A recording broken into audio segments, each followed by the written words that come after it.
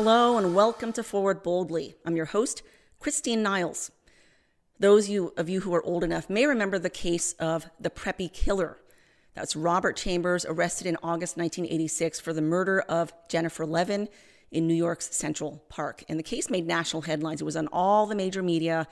Everyone across the country was sort of glued to their screens, paying attention to this case. And the reason that they called him the Preppy killer is because he had this upbringing going to all sorts of prep schools in New York, hanging out with kind of New York's upper crust, with the appearance that he grew up privileged in New York. That's actually not the case. He was not privileged, but he did have high connections, including to, at the time, Archbishop Theodore McCarrick. And this case first piqued my interest a few years ago when I found out that McCarrick, who at the time was Archbishop in Metuchen, New Jersey, intervened in the case and wrote a letter to the judge asking that Chambers be allowed out on bail. And I thought, why would an archbishop intervene in a case pleading on behalf of an accused murderer, especially in such a high-profile case that would draw such scrutiny? Before McCarrick was Archbishop of Metuchen, New Jersey, he was a bishop in New York. And that, of course, is where Chambers grew up, was in New York.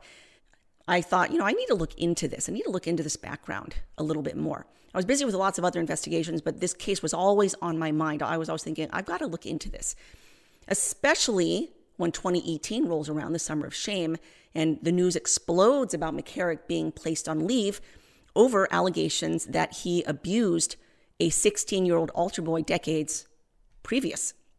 I started doing a little bit more digging and found out that McCarrick actually served as his confirmation sponsor when Chambers was young. Chambers was an altar boy. He was Catholic. He was raised in a Catholic home. And I thought, okay, there are some connections here that I need to start looking into more. And so that's exactly what I did. I started reading old news clippings, watching old media reports, trying to get in touch with the people who knew Chambers at the time who might have information. And through my research assistant, we were actually able to get in touch with Alex Kapp, who was the girlfriend of Robert Chambers at the time of the murder. Now, she was completely innocent. She knew nothing about this. He actually mentions her name in the police interrogation video that we show in the spotlight. And she was the girl that he says he liked. Jennifer Levin wasn't someone he was particularly interested in having any sort of serious dating relationship with. That was very insightful, what Alex Kapp told us.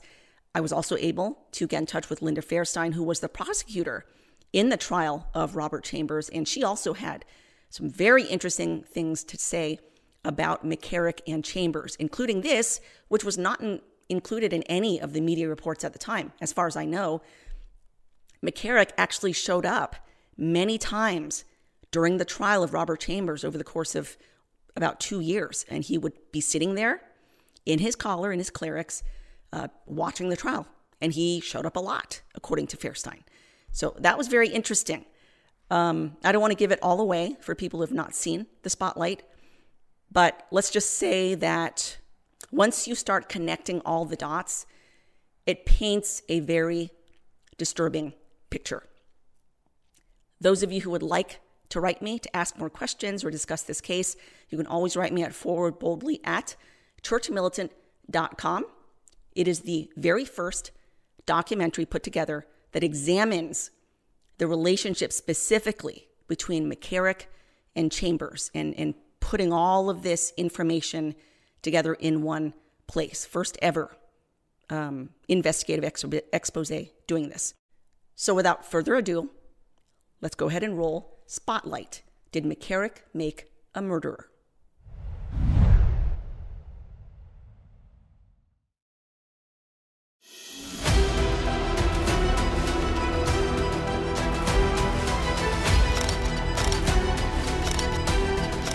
We delivered him to the Department of Corrections.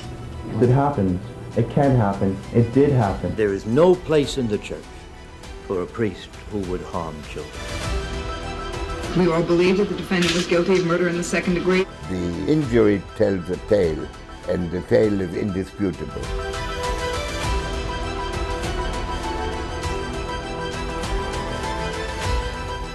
It was considered the trial of the century the 1986 prosecution of Robert Chambers, known as the Preppy Killer, a Catholic prep school kid with movie star good looks, accused of murdering an 18-year-old girl in New York's Central Park.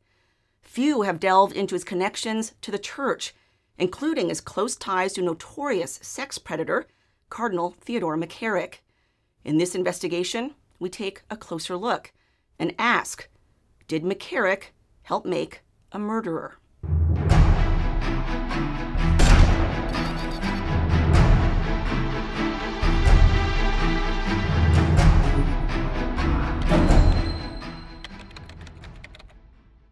To Jennifer,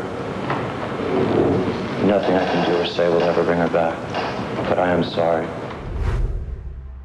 On March 25th, 1988, Robert Emmett Chambers, Catholic, pleaded guilty to first-degree manslaughter in the death of Jennifer Levin. While a tearful and distraught Mrs. Chambers sought the comfort of friends, her husband, Robert Sr., maintained a silent calm. Just moments before, inside the courtroom, the Chambers had heard the sentencing of their son for first-degree manslaughter. He was sentenced to 5 to 15 years. 2 years before, in the early morning hours of August 26, 1986, the body of 18-year-old Jennifer Levin was spotted beneath a tree in Central Park, just across from the Metropolitan Museum of Art. She was strangled and half naked. When police arrived at the scene, they didn't know her killer was still there, only yards away, observing. As police began interviewing Jennifer's friends, the name Robert Chambers kept coming up. They called on him the next day at his mother's apartment on 11 East 90th Street. He willingly agreed to come in for questioning. At first, he claimed he had no idea what happened. When police noticed scratch marks on his face, he told them it was his cat. But he let slip that he had walked with Jennifer out of Dorian's Red Hand Bar that night on the Upper East Side. That's when police realized they were likely talking to the victim's killer and started rolling the cameras. What was going on? Jennifer was laughing at me and talking to another guy at the same time. Did this get you annoyed? Or? Yeah, because she asked me to come over and talk to her, and then I'm getting in trouble, and she's laughing at me, and also the fact that the girl I was supposed to meet, Alex, the girl I like, was yelling at me in front of everybody, so it was embarrassing. Jennifer asked Chambers to go outside. They both left Dorian's and started walking toward Central Park, where Chambers says they sat under a tree. She tied him up, and they engaged in rough sex. She sat up, and she sat on my face, and then she dug her nails into my chest, and I have scratches right here. And then she began to jerk me off again, and then she squeezed my and this really hurt, and I couldn't take it anymore, and I was screaming in pain. He claimed it was just a romp gone wrong, her death an accident. So I reached up like this and grabbed, and I came down like that on my hand. All right, she's flipping backwards. She came over this way and landed right there. Police didn't buy it, but as they pressed him, Chambers said something peculiar. But something triggered you. She took me there and she molested me in the park. She hit me. How could she molest you? You see, we're talking about what? Girls cannot. Girls cannot do it to a guy. What are you telling me? She's raping you in the park? I'm sure that I've heard about other men being raped, men being held up, tied up. I'll tell you one thing, I haven't. Well, good. You're lucky. You're very lucky. It's not a very... It happens. It can happen. It did happen.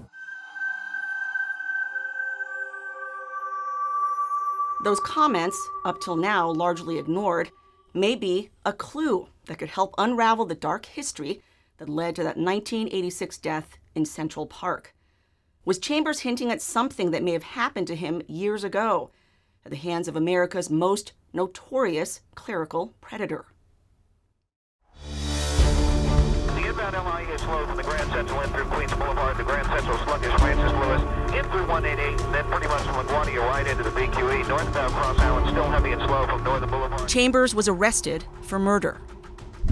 The incident made national headlines, the public mesmerized by the tall, debonair teen on trial for homicide.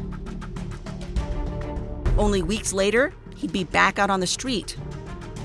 My name is... Oops.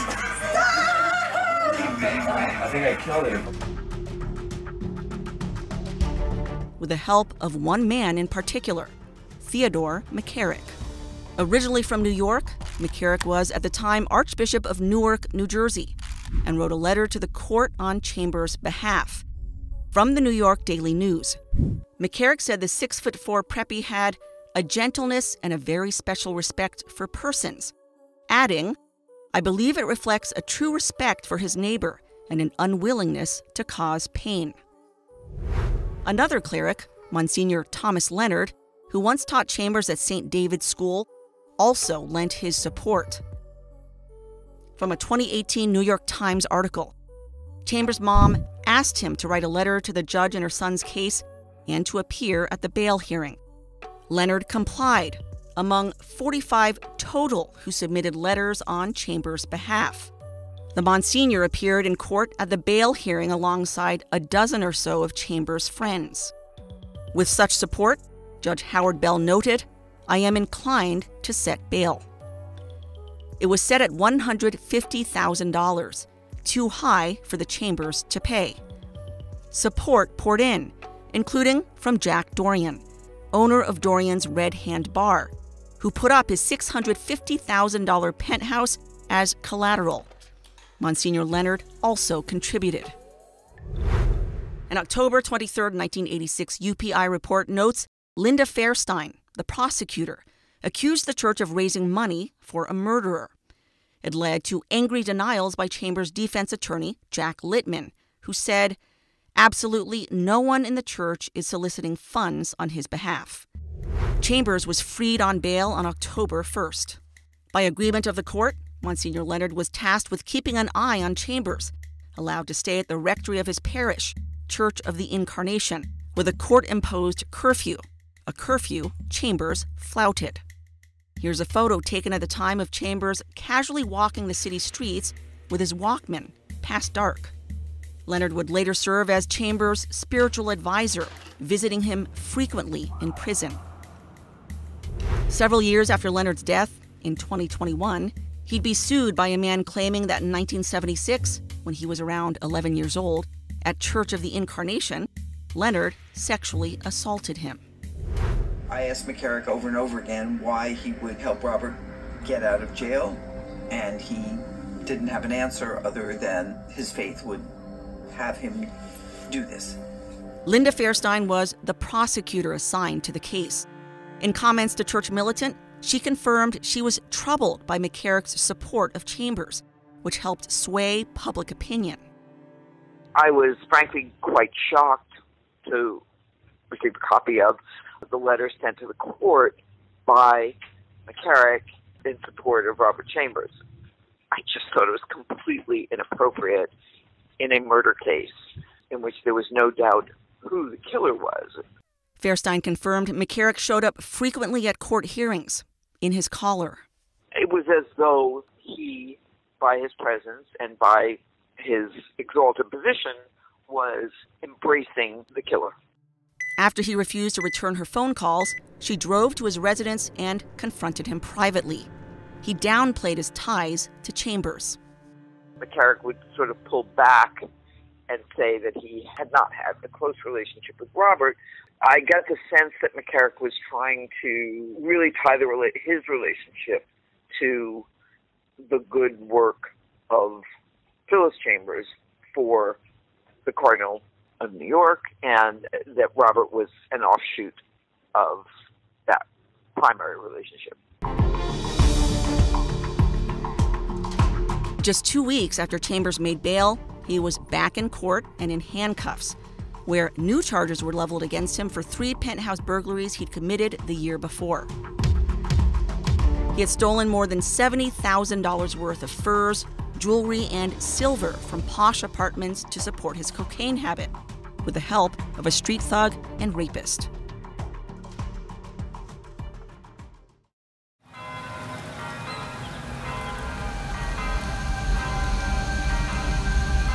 Chambers was born to Catholic parents. His mother, Phyllis Shanley, was born in County Leitrim, Ireland. Moving to New York in the 1950s. She never lost her Irish brogue. She got a job as a nurse at the Foundling Hospital, run by the Archdiocese of New York. She was also a private nurse to famous families, including the Hearsts, the Hammersteins, and even the Kennedys, watching after infant John F. Kennedy Jr.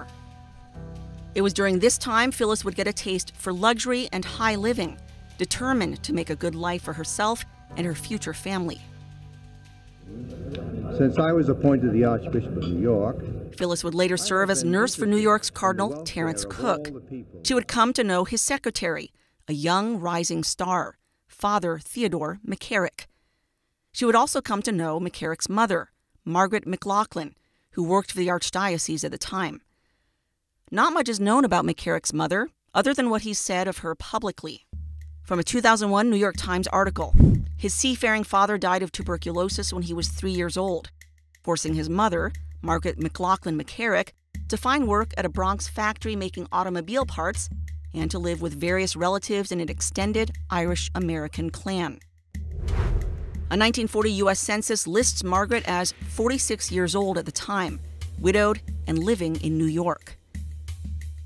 20 years after her death, her son would dedicate an elderly care facility to her, breaking ground on the Margaret McLaughlin McCarrick Care Center in Franklin, New Jersey.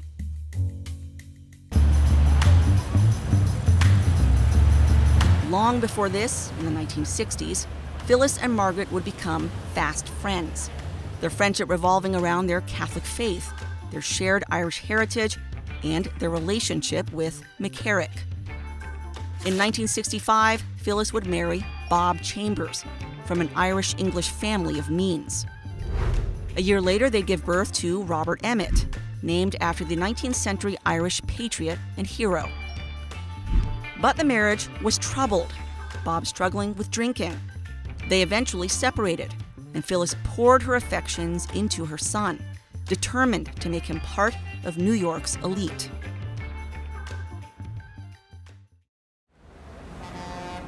She enrolled him at age 4 in the upscale St. David's School on East 89th Street. He did well, serving as an altar boy, elected to the school's honor guard, excelling at marksmanship and athletics. He won an award for public speaking, reciting the final speech of the Irishman for whom he was named as he stood on the gallows. It was there in 1977 that McCarrick would serve as Chambers' confirmation sponsor when he was in 6th grade. He did so as a favor to Chambers' mother Phyllis, who often turned to McCarrick for help in mentoring and guiding her young son. She would also ask McCarrick to serve as a reference for Robert each time she tried to secure him a position at a good school or a social club. That same year, McCarrick would get a promotion, consecrated auxiliary bishop in New York. At age 8, Chambers joined the Knickerbocker Grays, New York's oldest after-school boys group, which counts among its illustrious alumni the Vanderbilts and the Rockefellers. In 1979, his mother became president of the group. There, Robert moves from cadet captain to lieutenant colonel, the group's second highest rank. This gave McCarrick a chance to spend more time with young Robert. From a 1979 New York Times article on the Knickerbocker Grays, Bishop Theodore McCarrick, the Roman Catholic Auxiliary Bishop of New York, who was attending as a guest of Mrs. Chambers, discoursed briefly on the Grays' possible role as heroes in a hero-less world. It was in that same time period McCarrick would acquire the notorious nickname Uncle Ted, cultivating close ties to Catholic families in the area, spending time with their children, whom he would call nephews, even spending overnight trips with them. Parents trusted the bishop with their children, honored he'd choose their sons to spend time with him, never suspecting he might harm them. It was during this time McCarrick's most famous victim, James Grine, was abused as an adolescent.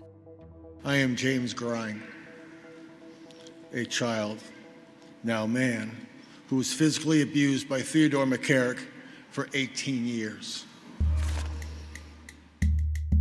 James was first assaulted at age 11, And decades later, he'd be present as criminal charges were read out against McCarrick in a Dedham, Massachusetts courtroom. It would be the first criminal charges he has ever faced for assaulting an unnamed 16-year-old boy. Returning to the timeline, after being appointed Bishop of Metuchen, New Jersey in 1981, McCarrick would go on to abuse others, including Robert Siolek, a seminarian in his 20s. Siolek went public in 2018, during the notorious Summer of Shame, telling the New York Times what he endured at McCarrick's hands. Bishop McCarrick began inviting him on overnight trips, sometimes alone and sometimes with other young men training to be priests. There, the bishop would often assign Mr. Siolek to share his room, which had only one bed. The two men would sometimes say night prayers together before Bishop McCarrick would make a request. "Come over here and rub my shoulders a little." That extended into unwanted touching in bed. The Metuchen Diocese paid a settlement to Siolek in 2005 after he filed a civil lawsuit. That payout was known to both Cardinal Donald Wuerl, McCarrick's successor in D.C., and Cardinal Joseph Tobin, McCarrick's successor in Newark, New Jersey, even as both men remained silent about their knowledge of McCarrick's crimes.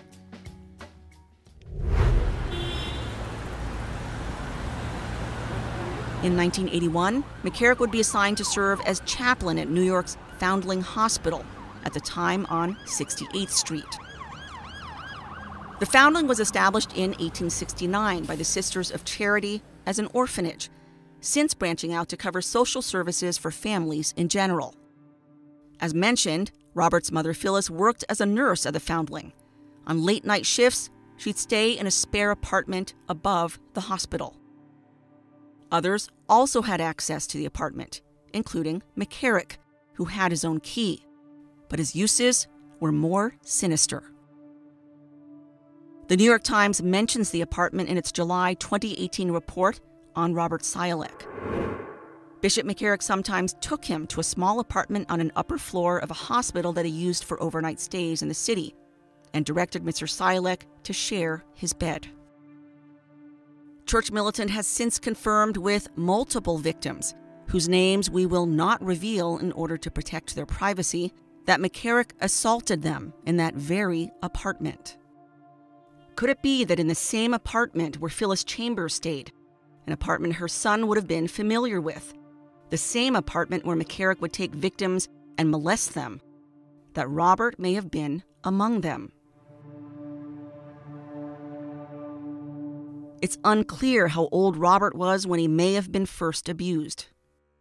We know McCarrick was already involved in his life in middle school, when he was an altar boy at the upscale St. David's, where McCarrick served as his confirmation sponsor. We know Phyllis often turned to McCarrick to ask favors for her son, writing letters of reference on her son's behalf. In return for such favors, McCarrick would expect favors of his own from Robert.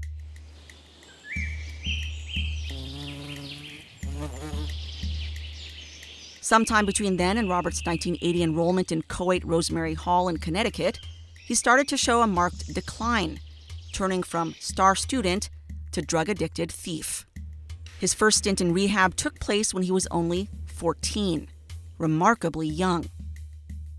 After a year at co-ed as a problem student, he wasn't invited back. In fall of 1981, he was enrolled in the elite Browning School on East 62nd, but would often skip class, losing interest in studies, dabbling in marijuana and LSD. He'd also become part of the club scene. He was thrown out of Browning for drug use and stealing a wallet from a teacher.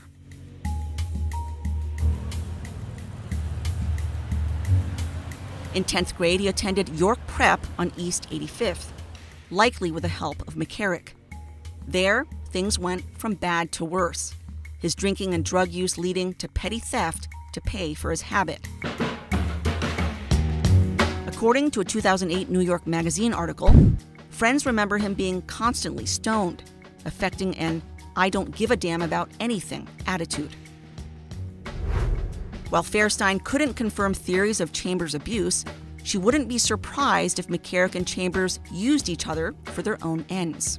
McCarrick had his, uses of the young man, and Chambers used anybody he could to help him in any way he could. Chambers was addicted to drugs at a very early age, and I think he would have been doing favors for anybody who at that young age could put in his hands alcohol and or drugs. Would I be shocked if I found out that Robert Chambers was sexually abused by Teddy McCarrick? Not at all. Could it have happened? Absolutely. Robert at the time fits the profile perfectly. He's very vulnerable. He's the product of a broken marriage. To look back, your head spins. Started to hurt, and I told her to stop, and she just kind of laughed and sat up on my face and dug her nails into my chest. It was in that moment, Robert claims, he snapped, grabbing her by the neck and throwing her over his shoulder. But at least one expert questions that theory, saying this was a deliberate attack, a sustained and vicious killing, not a momentary reflex. Could it have been the culmination of years of abuse, Robert taking out his violent, pent-up rage on his own helpless victim? That was not an accident. He knew exactly what he was doing. So how can that be an accident? Dr. Werner Spitz, world-renowned forensic pathologist of over 6 decades, has testified in high-profile cases including John F. Kennedy, O.J. Simpson, and John Benet Ramsey. According to him, Levin's cause of death was asphyxiation by strangulation. He twisted the noose, and the noose meaning the shirt became a noose. He twisted it, but he knew that he's twisting it. There's no way that he could not have known. From the New York Daily News in 1988, there were 25 prosecution witnesses. The strongest was Dr. Werner Spitz, the Detroit medical examiner. And the scrapings on the neck, both made by him twisting the noose and her trying to breathe by moving the noose downward. So that goes without saying that almost is like somebody is making a drawing on her skin of what really went on. And that is not changeable. Well, I just grabbed her and yanked her as hard as I could, and she just flipped over me and landed right next to the tree. And then she didn't move. No, he never threw her on behind him. That is not the case. First of all, she faced him, and he twisted it. And that is visible in the wound, because the wound actually is 2 lines of abrasion, of scraping of the skin, and then 2 more further down because she pulled it down. Because she wanted to breathe, and she couldn't breathe. These are not tough, really. Just take a look at this. Just take a look at her neck. Robert, come on. Robert, yeah. Do you see how discolored and even bleeding her neck is?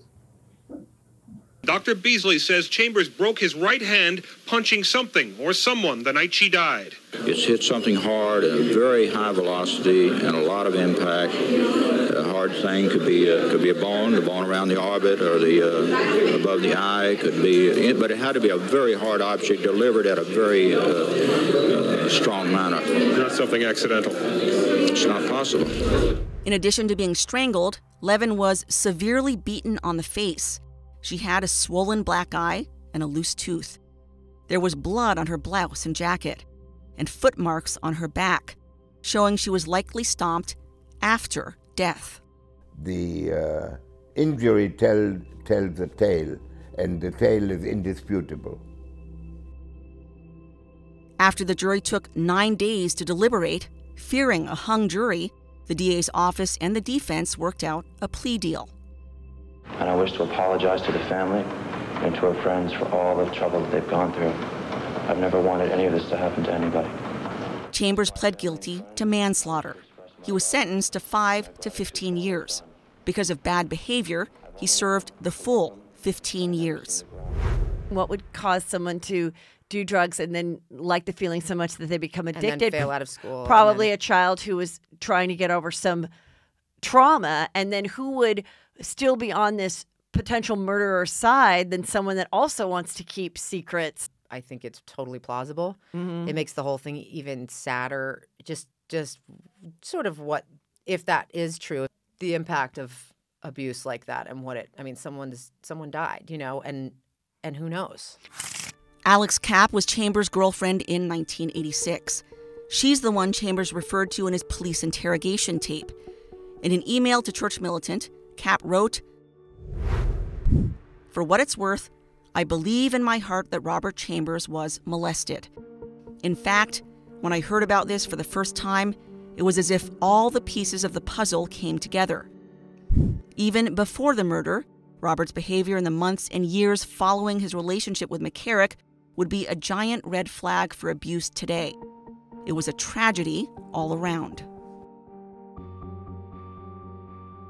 Today, Chambers is serving out his time in Shawangunk Prison in Wallkill, 80 miles north of New York City, on unrelated drug charges. He gets out next year at age 57.